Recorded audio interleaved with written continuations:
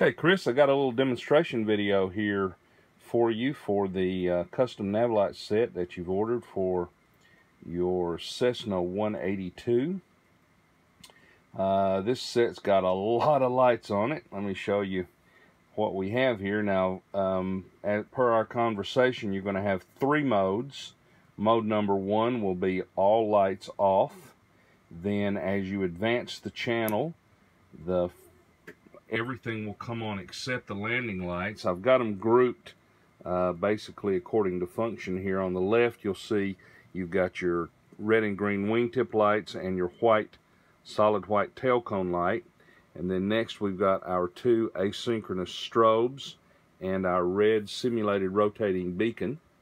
And the beacon's effect is a little bit better than it's showing up here on the camera. The automatic exposure on the camera is kind of washing that red out a little bit when it pulses, but it looks better than that in real life.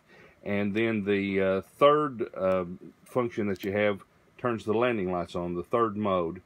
So your three modes are all lights on, and then the all lights off is mode one, and then as you advance the channel, everything but the landing lights comes on, and then the landing lights. So you can mix all that to a three-position switch and get those three functions.